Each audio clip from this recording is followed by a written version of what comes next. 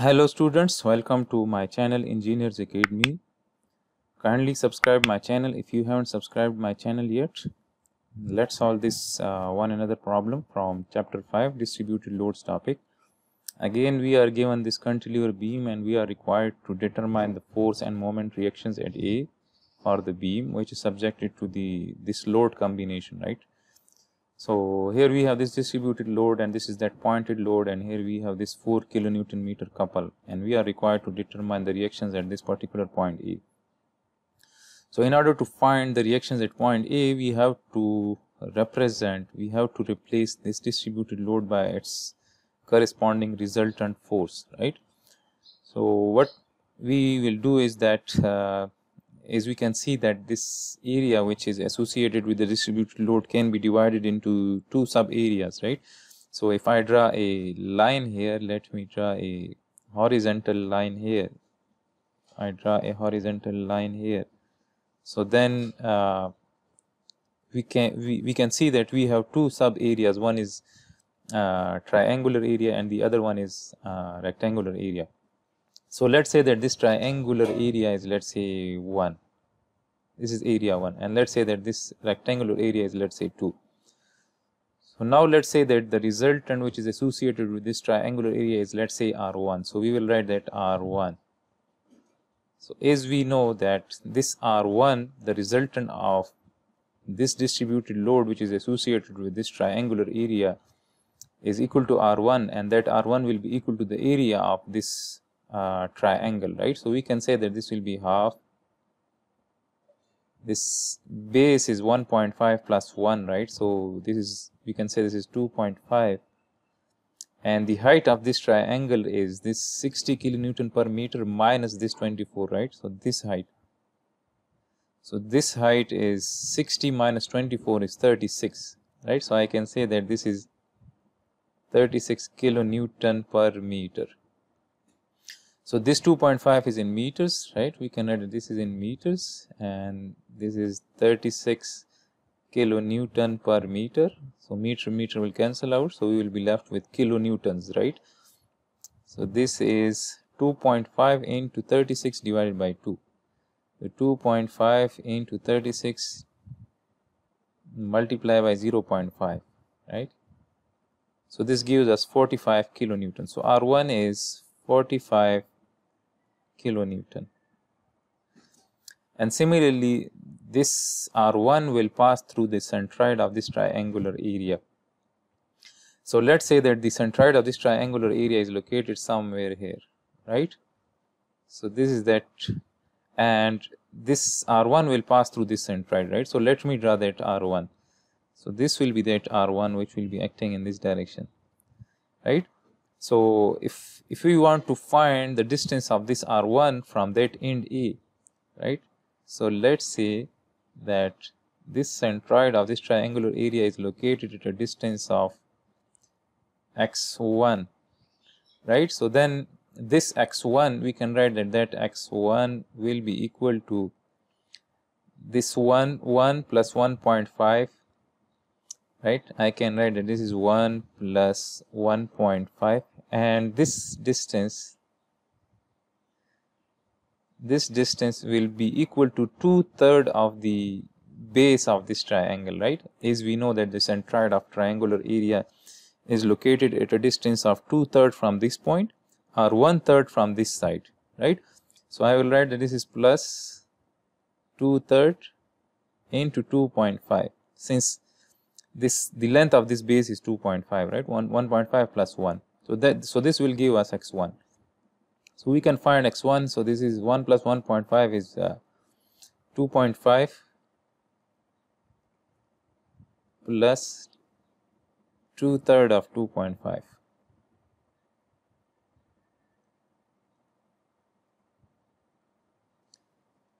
So this is 4.167, right? So x1 is 4.167 meters.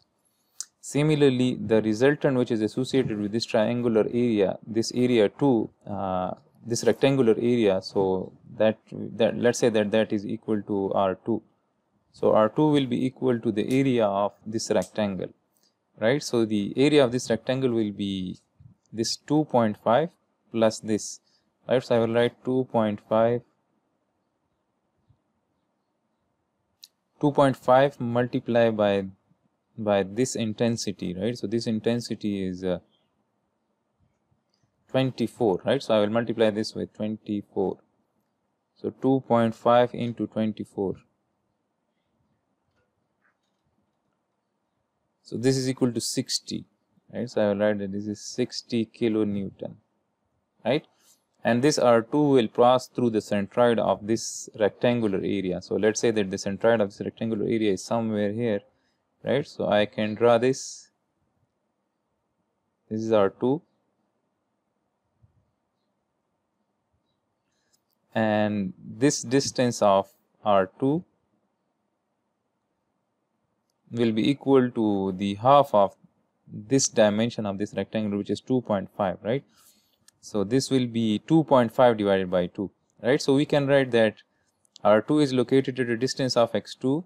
Let's say that this is x2.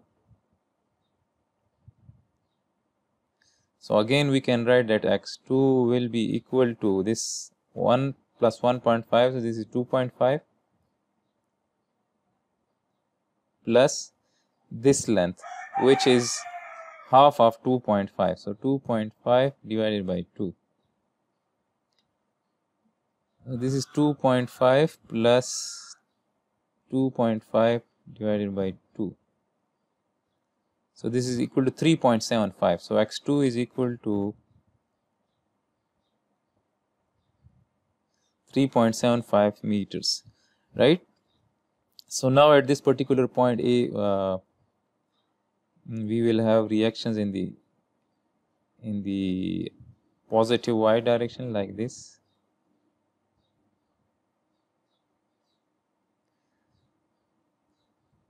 Let's say that this is A, y, and similarly we will have a x reaction like this in the horizontal direction, in the positive x direction. This is AX, and this concrete support will also resist the moment, right? So let's say that moment support is in the clockwise direction. Let's say that this is MA, right? So now we can draw this free body diagram. Let's say that this is that beam. Here we have that 40 kilonewton meter moment, right? And here we have this pointed load. So let me draw this load as well, right?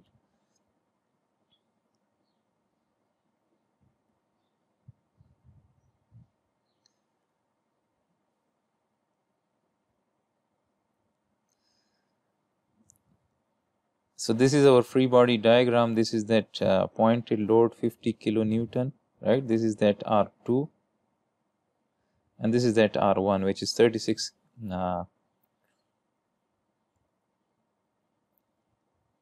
This is R1, right? And R1 is 45 kilonewton, and R2 is 60 kilonewton, right?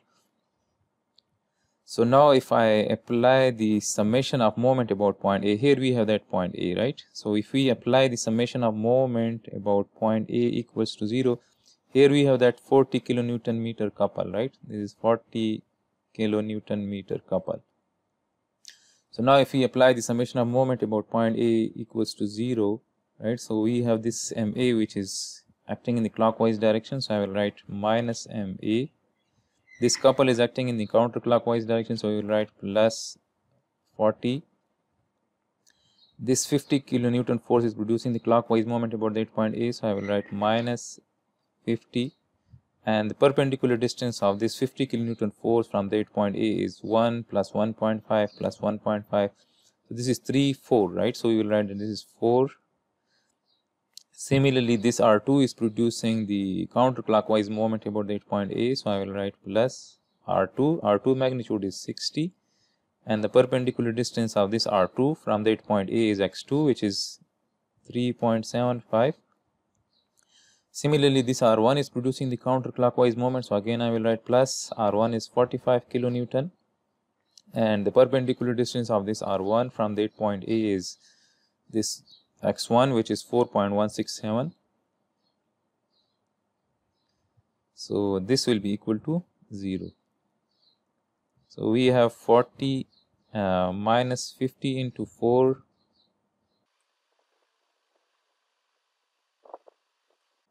So this is equal to, we can write that this is minus MA, and this is approximately 253. So I will write plus